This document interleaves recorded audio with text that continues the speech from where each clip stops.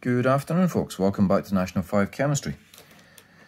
I'd like to talk today about redox and electrolysis because they follow on nicely from my last video concerning metals. If you're wondering why this is all previously drawn out, because my phone decided to pack in 3 minutes into the video. Very annoying. So let's hope it doesn't do it again. Redox, what's redox? Redox is a combination word of two other words, reduction and oxidation. These two words describe the movement of electrons. That's why electrons and electrolysis and redox all go together. They're all to do with the movement of electrons. Reduction is gaining electrons. So when something gains electrons, we say there's a reduction going on. In case you're wondering why that seems to be counterintuitive, I will explain it. Oxidation is a loss of electrons. And we put these two together to form redox, and there's also this little memory thing where we say oil rig. Oxidation is loss of electrons and reduction is gain of electrons. Lovely. In the same colour code here, we've got two examples. We've got silver ions gaining electrons to form silver atoms with no charge, of course. And we have magnesium atoms with no charge here, going to lose these two electrons and form Mg2 plus Aq ions. Now, how would you know a given reaction? How would you know if it was oxidation or reduction? Well, it's very simple, folks. You look at whichever side of the arrow you find these guys here. If you find electrons on the left of the arrow, then they are joining up with your reactant. In other words, this is gaining these electrons.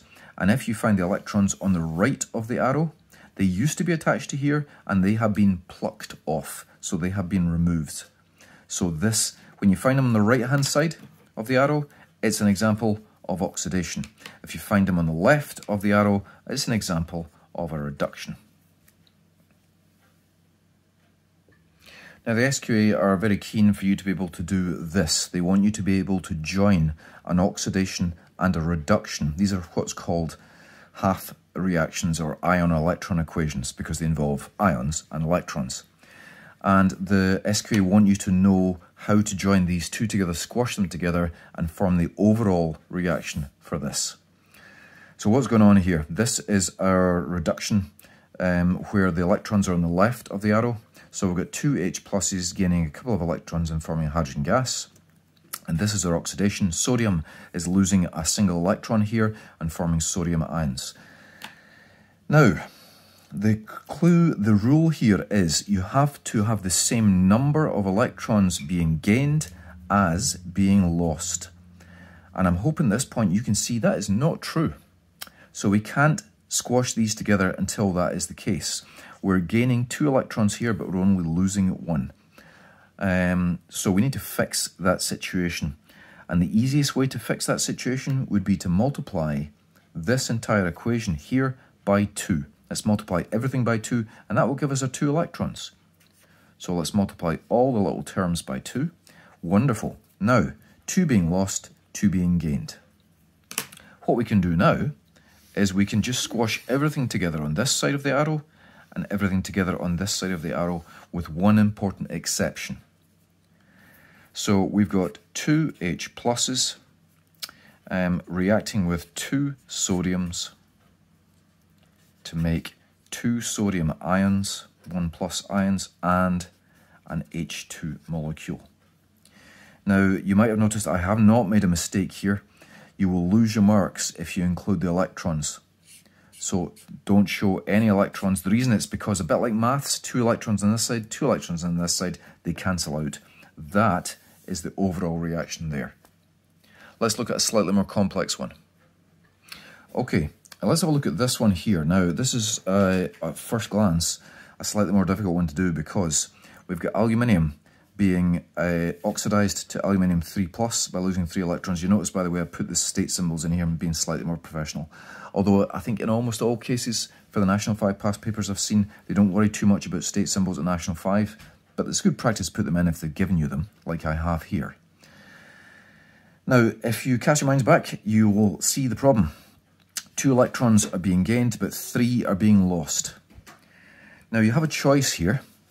You could multiply the bottom equation by 1.5, because 2 times 1.5 is indeed 3. Many people don't seem to like fractions, it freaks them out a bit. So what you could do is you could try and make these two equal number of electrons, which is what we have to do. And I'm hoping you could perhaps see that if we bring them both up to 6, then we can combine these two equations together and form the overall reaction. So if we multiply the top equation by 2, we have 2 aluminiums here, 2 of these, and this becomes 6 electrons. And if we multiply the bottom equation by 3, we'll have 3 of these, this becomes 6, and we'll have 3 of these. Now we have the same number of electrons being lost and gained. Everything's wonderful. Let's take everything to the left of the arrow and everything to the right of the arrow. I say everything, but you know the story by now. It's going to be 2 aluminiums plus 3 copper ions makes 3 copper solid, 3 copper atoms, and 2 aluminium 3+ ions. Once again, these sadly don't get invited to the party. You put them in, you lose marks. One last thing just before we leave redox behind is that SQA exam questions often ask you, they show you a reaction between a couple of things and they ask you to write down the ion-electron equation, that's these, for the oxidation or the reduction. And they're actually all in the data book pretty much most of the time.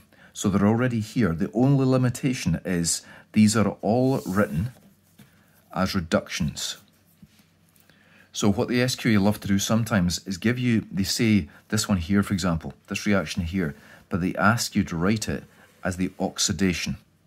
So this way around is the reduction, so simply take the whole equation and flip it around, folks. So that would be Fe solid to make Fe2 plus Aq and 2 electrons. So the answers are often on this page 10. Page 10 has been used for multiple things in these topics, and it is very, very handy. Just remember these are all reductions, and if they ask you to do the oxidation one, just flip the equation around. Let's have a look at electrolysis now, and then we can finish off. Right, let's take a look at electrolysis, otherwise known as electrolysis. Lysis, by the way, is Greek for breaking apart something. In this case, we're using electricity. So the definition of electrolysis is that you are breaking apart a compound in chemistry using the power of electrons, or electricity actually.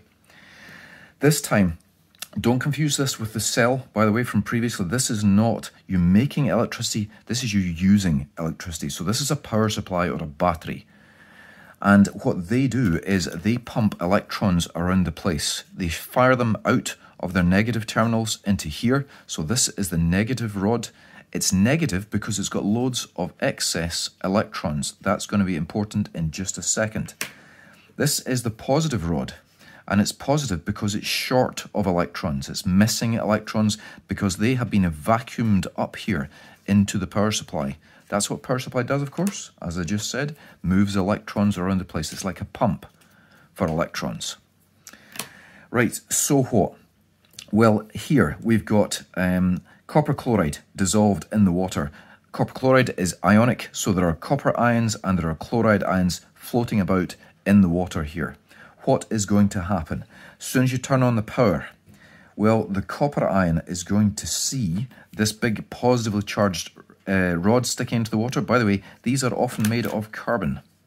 These are carbon rods because carbon is nice and unreactive, but still conducts electricity. It's the only non-metal that does.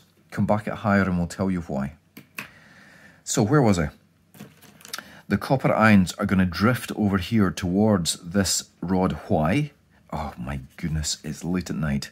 Get it right, hey. The copper ions are going to drift over here towards this rod. Wonder if you can work out why. Positively charged ions, negatively charged rod. The chloride ions, I shouldn't try and think ahead. They are going to drift over here to this rod here because negative and positive, opposite charges attract. Well, so what? If you have a remember earlier on, I said there are extra electrons on here. What these electrons are going to do is they are going to actually, once this touches, once this copper touches against the side of the rod here, the electrons will jump onto here and neutralize that charge, and we are now left with a copper atom with no charge.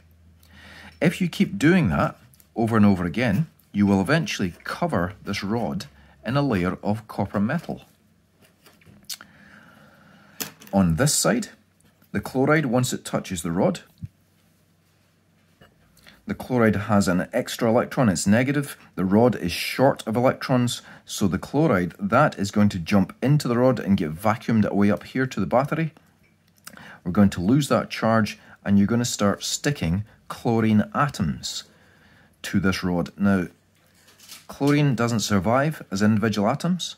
It's a Hofbrinkel, which is why I have overlapped them as little pairs, so you'll make chlorine molecules. In other words, you'll find bubbles of chlorine gas at this electrode, and you'll find a layer of copper metal on this electrode. That is electrolysis. We had this compound called perchloride. We have ripped it apart to make copper and chlorine.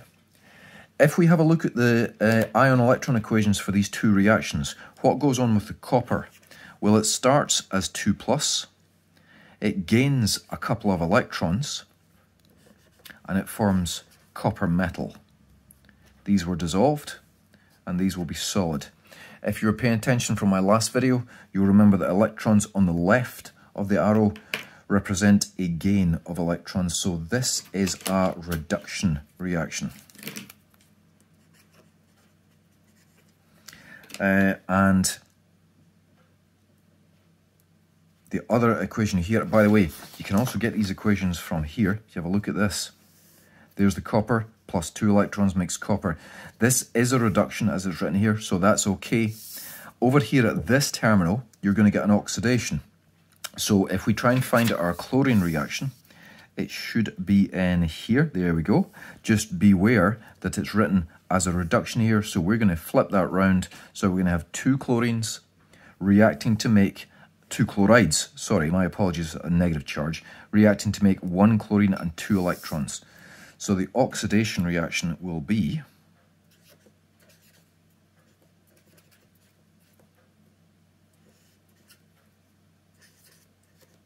that's a gas and 2 electrons.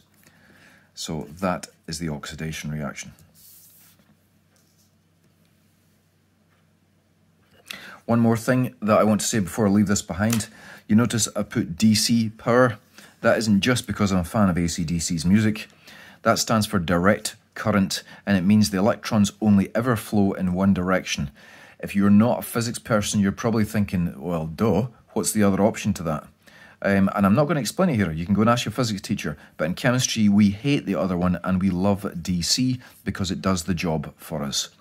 Because the electrons only flow in one direction, that means that this rod here is always negative, and this rod here will always be positive. I'd like to cover one more thing, which is actually something I missed out from my last video, which is we're going to throw you back for a second to electrochemical cells. I'll put a link up here to the other video if you haven't seen it yet. These are unusual cells because these are cells involving non-metals. There's 2 things I'd like to just tag on to the end of this. I'd also like to tag on, now that we know about redox, can we work out which of the 2 metals in a cell is being oxidized and which of the 2 metals is being reduced? So which metal is oxidized and which metal is reduced? It doesn't have to be metals, actually. It can be non-metals, as we're about to see. There are a few oddballs in here. Yes, these are all metals here, but if you have a look, for example, I got the chlorine there, and there's iodine, and there's a few other oddball non-metals kicking about in here. And you can, in fact, have a cell involving non-metals. I think what I'll do is I'll do something like this. We'll have a porous separator in the middle. I think my ion bridge in the last video I showed in purple. So let's say that is our ion bridge, which is some sort of porous separator, keeping the 2 halves of the cell apart. And then we're going to have now, previously, These lines here were metals, but there are no metals here today. So this is just an electrode. It's a carbon rod. Again, carbon rods, they're really handy for this. And this is not electrolysis, so we're back to actually measuring the electricity that we're generating. We're actually, this is a battery, this is a cell. And I think on one side, what we'll have is we'll have a mixture of iodine and iodide. And on this side here, we'll have a mixture of chlorine and chloride. This is how the SQA tend to represent it. And the question here would be, which direction, well, the starter question is, which direction are the electrons flowing in? Are they flowing from here to here or here to here? The really good news is, despite the fact there are no metals here, we use the same rule. I said electrons flow like waterfalls down here.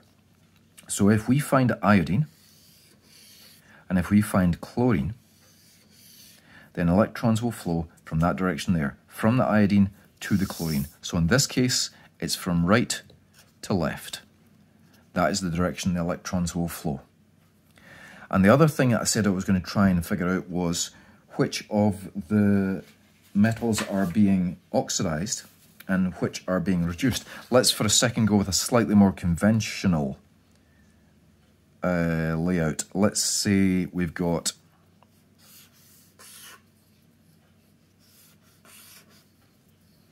magnesium and copper. Again, separated out into the two halves with some sort of iron bridge. Let's pretend this is a sheet of paper or something else in the center here. Voltmeter. Now, magnesium is considerably higher up than copper. Magnesium is here, copper is here. I hope that was in shot. Was it in shot? Yes, it was in shot. Good. So the electrons are going to flow from magnesium to the copper.